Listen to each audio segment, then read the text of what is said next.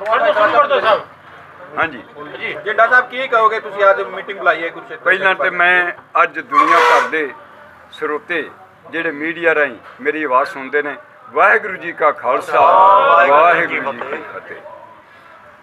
अज एक बहुत विशेष एजेंडे ते मीटिंग बुलाई गई है तो सानू मीडिया भरावां नूं इस गल वास्ते इनवाइट किया गया है। तो मैं धन्नवाद करांगा कि कुरुक्षेत्र का हर चैनल तो प्रिंट मीडिया इलैक्ट्रॉनिक मीडिया और सोशल मीडिया सारे हाज़र ने। मैं धन्नवाद करांगा इस गल का भी धन करांगा तुहाडी बदौलत ही साडी हरियाणा गुरुद्वारा प्रबंधक कमेटी स्थापित हुई। अज का मुख्य विषय है कि मैं कल अपना अस्तीफा जिहड़ी 38 मैंबरी अडोक कमेटी खट्टर साहब ने बनाई सी, हरियाणा सरकार ने बनाई सी, उहदे तो मैं अपनी आत्मा की आवाज़ तो अपनी जमीर नूं पहचानदा आया मैं इस मैंबरशिप तो अस्तीफा दे दिता कल।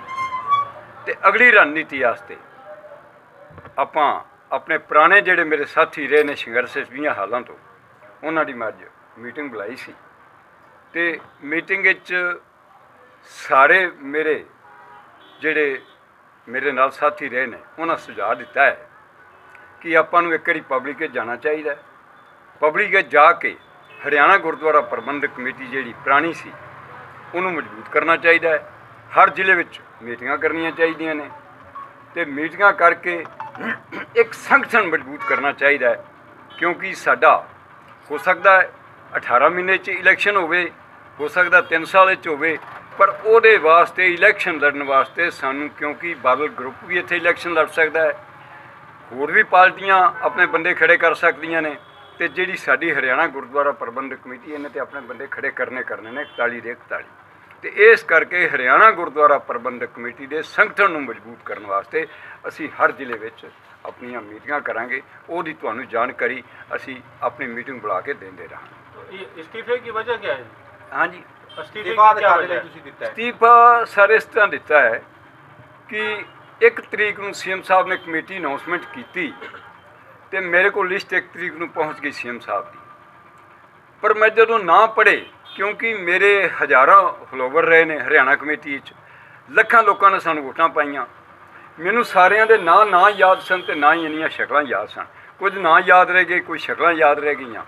तो होया कि 13 तरीक नूं सीएम साहब ने एक इंट्रोड्यूस मीटिंग रख ली चंडीगढ़ हरियाणा भवन विच सीएम हाउस विच। उत्थे जदों मैं अपने चेहरे देखे तो मैं हैरान रह गया।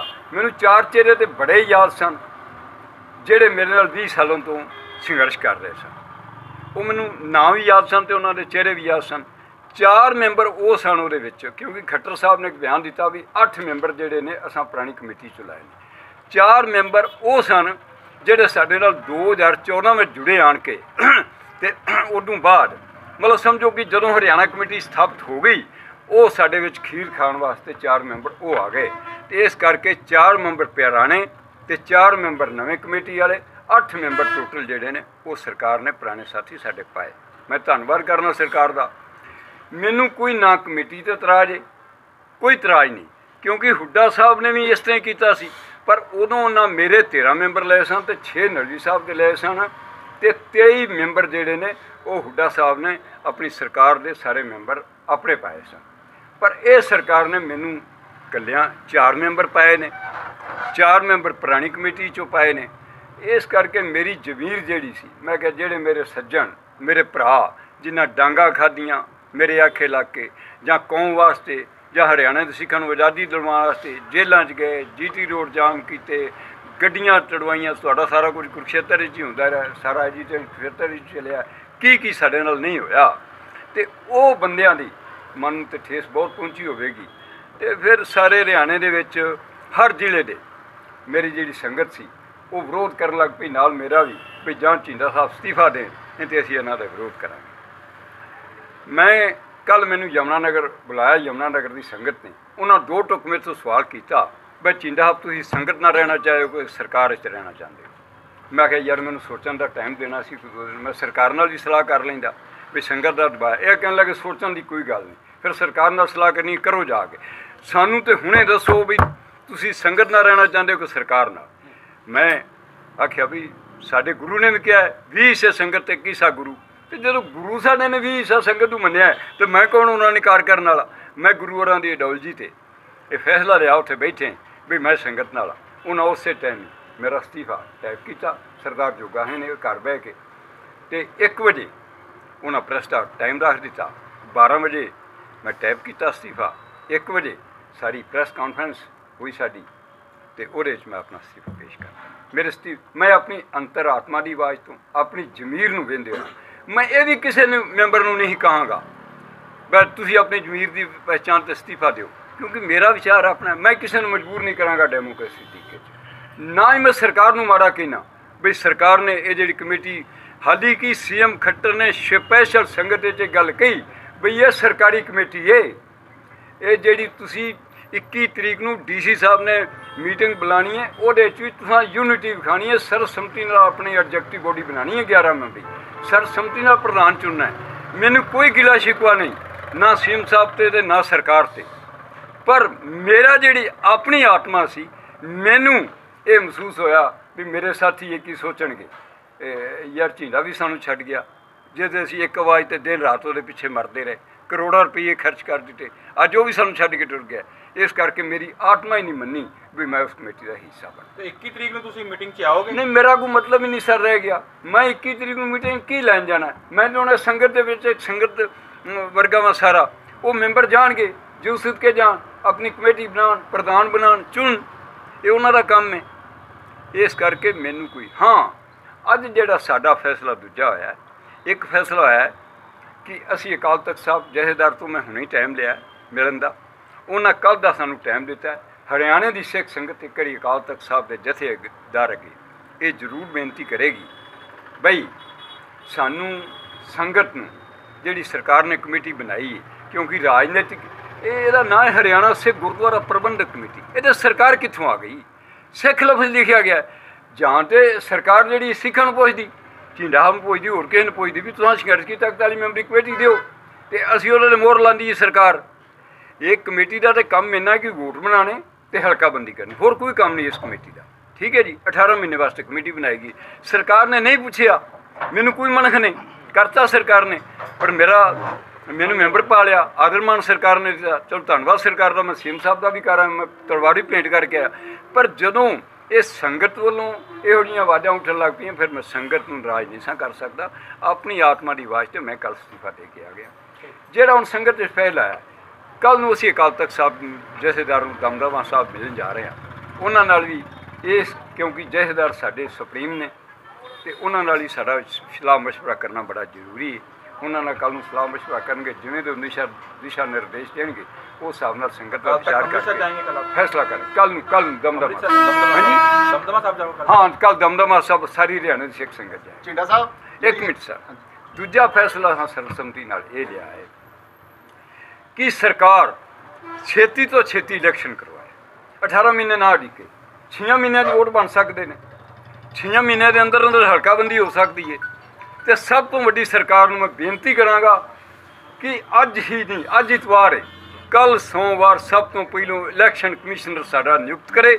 ਸਰਕਾਰ ਕਿਸੇ ਰਿਟਾਇਰ ਜੱਜ ਨੂੰ ਜਾਂ ਰਿਟਾਇਰ DC ਨੂੰ, ਅਸਲ ਵਿੱਚ ਤੇ DC ਰਿਟਾਇਰ ਜੱਜ ਹੀ ਇਲੈਕਸ਼ਨ ਕਮਿਸ਼ਨ ਦੇ ਇੰਚਾਰਜ ਹੁੰਦੇ ਨੇ, ਉਹ ਸਾਡਾ ਕੱਲ੍ਹ ਹੀ ਡਿਕਲੇਅਰ ਕਰਨ, ਕੱਲ੍ਹ ਨੂੰ ਹੀ, ਅਤੇ ਕੱਲ੍ਹ ਤੋਂ ਹੀ ਵੋਟਾਂ ਬਣਾਉਣ ਦੀ ਪ੍ਰਤੀਕਿਰਿਆ, ਦੂਜੀ ਹਲਕਾਬੰਦੀ ਦੀ ਪ੍ਰਤੀਕਿਰਿਆ, ਵੋਟਾਂ ਪਹਿਲੋਂ ਬਣਾ ਕੇ ਉਹ ਜਿੰਨੇ ਵੋਟ ਹਰਿਆਣੇ ਦੇ ਵਿੱਚ ਬਣ ਉਹਨਾਂ ਨੂੰ 41 ਹਿੱਸਿਆਂ 'ਚ ਵੰਡ ਕੇ 41 ਹਲਕੇ ਬਣਾ ਕੇ 6 ਮਹੀਨਿਆਂ ਦੇ ਅੰਦਰ ਇਲੈਕਸ਼ਨ ਕਰਵਾਉਣ। ਇਹ ਸਾਡੇ ਸਾਰੇ ਹਾਊਸ ਨੇ ਅੱਜ ਫੈਸਲਾ ਕੀਤਾ ਹੈ, ਸਰਬਸੰਮਤੀ ਨਾਲ ਕੀਤਾ ਹੈ। ਇਹ ਸਾਡੀਆਂ 2 ਮੰਗਾਂ ਨੇ ਸਰਕਾਰ ਕੋਲ, ये सरकार में छेती तो छेती। किसको जो मीटिंग बुलाई गई है उसमें आपके जो तमाम जो साथी शामिल हुए उनको आप कहेंगे जाएं या ना जाएं? कहाँ जाएं? कुरुक्षेत्र में जो मीटिंग बुलाई गई छठी पातशाही में 21 तारीख को। नहीं 21 तारीख को मैं कहूँ किसी का डेमोक्रेसी राइट, जिसका फर्ज बनेगा आ जाएगा, जिसकी जमीर जागती रहेगी वो नहीं आएगा कल को। इनका काम क्या है? हाँ जी, जिंदा साहब आएंगे 21 तारीख। मैं क्यों आऊँगा 21 तारीख को? फिर मेरे स्त्री का औचित्य क्या रहेगा? मैं कल को ਜਿਹੜੇ ਮੈਂਬਰ ਬਣਾਏ ਨੇ ਕਿ ਇਹ ਸਾਰੇ ਅੰਮ੍ਰਿਤਧਾਰੀ ਨਿਤਨੇਮੀ ਹੈਗੇ ਨੇ? ਇਹ ਤੇ ਸਰ ਮੈਂ ਕਿਹੜੇ ਉਹਨਾਂ ਦੇ ਕੱਪੜੇ ਲਵਾ ਕੇ ਵੇਖੇ ਨੇ, ਇਹਨਾਂ ਮੈਂਬਰਾਂ ਨੂੰ ਪੁੱਛੋ ਜਾਂ ਸੀਐਮ ਸਾਹਿਬ ਨੂੰ ਪੁੱਛੋ। ਜਿੰਦਾ ਸਾਹਿਬ ਜਿਹੜੀ ਇਹ ਲੜਾਈ ਸੀ ਹਰਿਆਣਾ ਕਮੇਟੀ ਦੀ, ਹੁਣ ਇਹ ਲੜਾਈ ਪ੍ਰਧਾਨਗੀ ਤੱਕ ਆ ਗਈ ਹੈ। ਕੀ ਕਹਿਣਾ ਚਾਹੋਗੇ? ਨਹੀਂ, ਤੁਹਾਨੂੰ ਕਿਸ ਕਹਿਤਾ ਪ੍ਰਧਾਨਗੀ ਤੱਕ ਆ ਗਈ? ਹਾਲੇ 21 ਤਰੀਕ ਨੂੰ ਪ੍ਰਧਾਨ ਚੁਣਿਆ ਜਾਣਾ। ਅੱਜ 17 ਤਰੀਕ ਹੈ, ਮੰਨਦੇ ਹੋ ਨਾ ਇਸ ਗੱਲ ਨੂੰ? 4 ਦਿਨ ਪਹਿਲੋਂ ਕੀ ਪਤਾ ਕੌਣ ਪ੍ਰਧਾਨ ਬਣਨਾ। ਹੋ ਸਕਦਾ ਪ੍ਰਧਾਨ ਮੈਨੂੰ ਬਣਾਉਣਾ ਚਾਹੁੰਦੇ ਹੋਣ। ਤੁਸੀਂ ਬਣਨਾ ਚਾਹੁੰਦੇ ਹੋ? ਨਹੀਂ, ਮੈਂ ਕਿਉਂ? ਮੈਂ ਤਾਂ ਅਸਤੀਫਾ ਦੇ ਦਿੱਤਾ, ਬਣਨਾ ਕਿੱਥੇ ਚਾਹਨਾ? ਮੈਂ ਤਾਂ 4 ਦਿਨ ਪਹਿਲਾਂ ਅਸਤੀਫਾ ਦੇ ਦਿੱਤਾ। ਨਹੀਂ ਝਿੰਦਾ ਸਾਹਿਬ, ਜਿਹੜੀ ਇੰਨੀ ਵੱਡੀ ਸਟਰਗਲ ਤੁਸੀਂ ਇੰਨੇ ਸਾਲ ਦੀ ਕੀਤੀ, ਸੰਗਤ ਦੀ ਸੇਵਾ ਕੀਤੀ, ਉਹ ਕਿਹੜੇ ਖਾਤੇ ਜਾਏਗੀ? ਹੈ ਉਹ ਸਰਕਾਰ ਨੂੰ ਪੁੱਛੋ। ਸੰਗਤ ਤੇ ਫੈਸਲਾ ਸੁਣਾ ਦਿੱਤਾ, ਉਹ ਸੀਐਮ ਸਾਹਿਬ ਦੱਸਣਗੇ। जिंदा साहब जी। सरकार ने जो ये कमेटी बनाई थी, इसमें इतने पुराने मेंबर ये इग्नोर कर रहे हैं, वो हुड्डा सरकार की वजह से कर रहे हैं या मतलब कोई पुरानी छाप थी या क्या राजनीति होगी? नहीं सर, मैं तो इत्थे गल कहना चाहांगा तुहाडे सारिਆਂ ਦੇ माध्यम ਵਿੱਚ, ਸਾਰੇ ਆਪੋ ਆਪਣੇ कर लो फोन कि हरियाणा सिख गुरुद्वारा प्रबंधक जी ਦਾ मैं ਇਹ ਹਰਿਆਣੇ ਦੇ ਸਿੱਖਾਂ ਤੇ ਛੱਡਣੀ ਚਾਹੀਦੀ। ਇਹਦੇ ਪੋਲੀਟੀਕਲ ਪਾਰਟੀਆਂ ਕਿੱਥੋਂ ਆ ਗਈਆਂ? ਪੋਲੀਟੀਕਲ ਪਾਰਟੀਆਂ ਹਰਿਆਣੇ ਦੇ ਸਿੱਖਾਂ ਦੇ ਗੁਰਦੁਆਰਿਆਂ ਦੇ ਪ੍ਰਬੰਧ ਵਿੱਚ ਕਿੱਥੋਂ ਇੰਟਰਫੇਅਰ ਕਰ ਰਹੀਆਂ ਨੇ? ਮੈਂ ਤੇ ਇਸ ਗੱਲ ਤੋਂ ਹੀ ਪਰੇਸ਼ਾਨ। ਇਸੇ ਗੱਲ ਤੋਂ ਮੇਰਾ ਮਨ ਦੁਖੀ ਹੋਇਆ ਵੀ ਕਿਉਂ ਕਰ ਰਹੀਆਂ ਨੇ ਇਹ।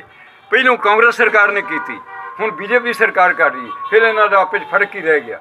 ਜਦੋਂ ਕਿ ਸੀਐਮ ਸਾਹਿਬ ਕਈ ਵਾਰ ਕਹਿ ਚੁੱਕੇ ਨੇ ਸਾਡੀ RSS ਸੰਸਥਾ ਜਿਹੜੀ ਹੈ ਉਹ ਬੜੇ ਅਸੂਲਾਂ ਦੀ ਪੱਕੀ ਹੈ। ਜੇ ਅਸੂਲਾਂ ਦੀ ਪੱਕੀ ਹੈ ਤੇ ਫਿਰ RSS ਕਦੀ ਸਿੱਖ ਕਮਿਊਨਿਟੀ ਨੇ ਹਿੱਸਾ ਲਿਆ ਹੈ? ਕਦੀ ਨਹੀਂ ਲਿਆ। ਉਹ ਜਾਣਨ RSS ਦਾ ਕੰਮ ਜਾਣੇ, ਰਾਸ਼ਟਰੀ ਸਵੈ ਸੇਵਕ ਦਾ। ਸਾਡੀ ਹਰਿਆਣਾ ਦੀ ਗੁਰਦੁਆਰਾ ਪ੍ਰਬੰਧਕ ਇੱਕ ਬੜੀ ਵੱਡੀ ਸੰਸਥਾ ਹੈ, ਤੇ ਉਹਦੇ 'ਚ ਕਿਉਂ ਫਿਰ ਸਰਕਾਰ ਇੰਟਰਫੇਅਰ ਕਰਦੀ ਹੈ? ਕਿ RSS ਕਾਂਗਰਸ ਜਾਂ ਹੋਰ ਪਾਰਟੀਆਂ ਇੰਟਰਫੇਅਰ ਕਰਨ ਉਹ ਮੰਨਣਗੇ? ਉਹਦਾ ਹਿੱਸਾ ਕੋਈ ਬਣ ਸਕਦੇ ਨੇ। ਮੇਰੇ ਭਰਾ ਜਿਹੜੇ ਮੇਰੇ ਨਾਲ ਬੈਠੇ ਨੇ ਇਹ ਕਾਂਗਰਸ ਵੀ ਹੋ ਸਕਦੇ ਨੇ, BJP ਵਿੱਚ ਵੀ ਹੋ ਸਕਦੇ ਨੇ, ਆਮ ਆਦਮੀ ਪਾਰਟੀ 'ਚ ਹੋ ਸਕਦੇ ਨੇ, ਕਮਿਊਨਿਸਟ ਪਾਰਟੀ 'ਚ। ਉਹ ਰਾਜਨੀਤੀ ਸੋਚ ਇਹਨਾਂ ਦੀ, ਜਿੱਥੇ ਕਿਸੇ ਦੇ ਰਾਜਨੀਤਿਕ ਵਿਚਾਰ ਰਲਦੇ ਨੇ ਉਹ ਜਾਣ। ਪਰ ਜਿੱਥੇ ਹਰਿਆਣੇ ਦੇ ਗੁਰਦੁਆਰਿਆਂ ਦਾ ਪ੍ਰਬੰਧ ਦਾ ਕੰਮ ਹੈ ਉਹ ਨਰੋਲ ਤੇ ਨਰੋਲ ਸਿੱਖਾਂ ਤੇ ਅੰਮ੍ਰਿਤਧਾਰੀ ਹੱਥਾਂ 'ਚ ਹੋਣਾ ਚਾਹੀਦਾ ਹੈ। ਸਰਕਾਰ ਦਾ ਇੰਟਰਫੇਅਰ ਕਦੀ ਨਹੀਂ ਹੋਣਾ ਚਾਹੀਦਾ। ਇਹ ਸਰਕਾਰ ਪਹਿਲੀ ਸਰਕਾਰ ਵੀ ਗਲਤੀ ਕੀਤੀ ਤੇ ਹੁਣ ਵੀ ਇਹ ਬਹੁਤ ਵੱਡੀ ਬੱਜਰ ਗਲਤੀ। ਦਾਦੂਵਾਲ ਨੇ ਤੁਹਾਡੇ ਤੇ ਆਰੋਪ ਲਾਇਆ ਹੈ ਕਿ ਤੁਸੀਂ ਪਟਿਆਲੇ ਗਏ, ਉੱਥੇ ਬੰਦ ਕਮਰੇ 'ਚ ਮੀਟਿੰਗ ਕੀਤੀ ਹੈ, ਬਾਦਲਾਂ ਨੂੰ ਮਿਲ ਕੇ ਆਏ ਹੋ। ਇਸ ਤਰ੍ਹਾਂ ਜੀ ਦਾਦੂਵਾਲ ਮੈਨੂੰ ਕੌਣ ਹੁੰਦਾ ਪੁੱਛਣ ਵਾਲਾ? ਉਹ ਤਾਂ ਦਾਗੀ ਬਾਗੀ ਬੰਦਾ ਹੈ। ਦਾਗੀ ਵੀ ਪਹਿਲੋਂ ਆਪਣੀ ਡੰਗੋਰੀ ਥੱਲੇ ਚਾਰਜ ਮਾਰੇ ਵੀ ਆਪਣੇ ਪਿੰਡੋਂ ਭੈਣੀ 'ਚੋਂ ਭੱਜ ਕੇ, ਗੁਰਦਾਸਪੁਰ ਦਾ ਰਹਿਣ ਵਾਲਾ, ਭੈਣੀ ਪਿੰਡ ਦਾ ਰਹਿਣ ਵਾਲਾ, ਉਹਨੂੰ ਪੁੱਛੋ ਵੀ ਆਪਣੇ ਪਿੰਡੋਂ ਭੱਜ ਕੇ ਕਿਉਂ ਆ ਗਏ ਹੋ? ਕੀ ਤੈਨੂੰ ਮੁਸੀਬਤ ਪੈ ਗਈ? ਪਿੰਡ ਤੇ ਤੇਰਾ ਉਹ ਸੀ, ਇੱਥੇ ਕਿਉਂ ਆ ਗਏ ਹੋ? ਉਸ ਤੋਂ ਬਾਅਦ ਆਣ ਕੇ ਉਹ ਗੁਰਦੁਆਰੇ 'ਚ ਬੈਠਾ, ਇਹ ਸਰਸੇ ਜ਼ਿਲ੍ਹੇ ਦਾ ਗੁਰਦੁਆਰਾ ਹੈ ਆਪਣਾ ਕੋਟ ਸ਼ਮੀਰ, ਉੱਥੋਂ ਉਹਨੂੰ ਪੁੱਛੋ ਵੀ ਤੂੰ ਕਿਉਂ ਭੱਜਿਓ? ਉੱਥੋਂ ਭੱਜ ਕੇ ਉਹ ਦਮਦਮਾ ਸਾਹਿਬ, ਉਹ ਸੌਰੀ ਦਮਦਮੀ ਟਕਸਾਲ ਵਿੱਚ ਐਜੂਕੇਸ਼ਨ ਪ੍ਰਾਪਤ ਕਰਨ ਆਇਆ। ਉਹਨੂੰ ਪੁੱਛੋ ਤੂੰ ਬਾਥਰੂਮ ਵਿੱਚ ਕੀ ਕਾਰਾ ਕੀਤਾ? ਉੱਥੇ ਤੂੰ ਕਿਉਂ ਭੱਜ ਕੇ ਨਿਕਲੂ? ਉਸ ਤੋਂ ਉਹਨੂੰ ਪੁੱਛੋ ਵੀ ਤੂੰ ਜਦੋਂ ਕਾਲਿਆਂ ਵਾਲੀ ਮੰਡੀ ਆਏ ਹੋ, ਉੱਥੇ ਤੈਨੂੰ 6 ਮਹੀਨੇ ਕਾਲਿਆਂ ਵਾਲੀ ਮੰਡੀ ਵਾਲੀ ਸੰਗਤ ਨੇ ਵੜਨ ਨਹੀਂ ਦਿੱਤਾ, ਹੁਣ ਤਰਲੇ ਤੁਰਲੇ ਕਰਕੇ ਮਾਫੀਆਂ ਮੰਗ ਕੇ ਤੇ ਤੂੰ ਇਹ ਕਾਲਿਆਂ ਵਾਲੀ ਮੰਡੀ ਵੜਨ ਲੱਗਾ। ਤੂੰ ਆਪਣੀ ਡੰਗੋਰੀ ਥੱਲੇ ਝਾਤੀ ਮਾਰ। ਚੀਂਦੇ ਦੇ ਇਲਜ਼ਾਮ ਲਾਉਣ ਤੋਂ ਪਹਿਲੋਂ ਤੇਰੇ ਕੋਲ ਤੇ ਜਿਹੜੇ ਸਾਡੇ ਆਡਿਟ ਨੇ 1 ਸਾਲ ਹੀ ਤੂੰ 18 ਉਹ ਕਹਿ ਰਹੇ ਨੇ ਮੈਨੂੰ ਵੀ 18 ਲੱਖ ਦਾ ਗਮਨ 1 ਸਾਲ ਵਿੱਚ ਕਰ ਰਿਹਾ, ਤੇ ਜੇਗਾ ਬਣ ਗਿਆ ਤੇ ਲੁੱਟ ਕੇ ਖਾ ਜਾਣਗੇ, ਲੁੱਟ ਕੇ ਖਾ ਜਾਏਗਾ। ਇਹੋ ਜਿਹਾ ਦਾਗੀ ਬਾਗੀ ਬੰਦਾ ਮੇਰੇ ਤੇ ਇਲਜ਼ਾਮ ਲਾਏ, ਪਹਿਲਾਂ ਆਪਣੀ ਨਗੋੜੀ ਥੱਲੇ ਉਹਨਾਂ ਕੋਲ ਝਾਤੀ ਮਾਰ। ਖੱਟਰ ਨੇ ਉਹਨਾਂ ਨੂੰ ਕਿਹਾ ਬਈ ਜਦ ਤੱਕ ਨਈ ਕਮੇਟੀ ਨਹੀਂ ਬਣ ਜਾਂਦੀ ਪ੍ਰਧਾਨ ਤੁਸੀਂ ਰਹੋਗੇ ਚੰਡੀਗੜ੍ਹ। ਇਸ ਤਰ੍ਹਾਂ ਜੀ ਉਹ ਸਾਡਾ ਪ੍ਰੋਟੋਕੋਲ ਸਿਸਟਮ ਹੈ। ਖੱਟਰ ਸਾਹਿਬ ਨੇ ਉਹਨੂੰ ਸੱਦਿਆ ਸੀ ਬਹਾਨੇ ਨਾਲ ਅਸਤੀਫਾ ਦਿਵਾਉਣ ਵਾਸਤੇ। ਪਹਿਲੋਂ ਮੈਂ ਬੋਲਿਆ, ਨਲਵੀ ਬੋਲਿਆ, ਉਦੋਂ ਬਾਅਦ ਖੱਟਰ ਨੂੰ ਕਹਿਣ ਲੱਗਾ ਵੀ ਉੱਠ ਬੋਲ। ਤੂੰ ਬੋਲਿਆ ਤੇ ਉਹਨੇ ਅਸਤੀਫੇ ਆਪਣੇ ਦੀ ਗੱਲ ਨਹੀਂ ਕੀਤੀ। ਖੱਟਰ ਕਿਹਾ ਮੈਂ ਤੈਨੂੰ ਅਸਤੀਫੇ ਵਾਸਤੇ ਠਹਿਰ ਤੂੰ ਦਿੱਤਾ ਕਿਉਂ ਨਹੀਂ? ਫਿਰ ਮਾਫੀ ਮੰਗੀ ਜੀ ਮੈਨੂੰ ਇਹ ਗੱਲ ਯਾਦ ਨਹੀਂ ਰਹਿ ਗਈ ਤੇ ਮੈਂ ਆਪਣਾ ਅਸਤੀਫਾ ਸੌਂਪਣਾ।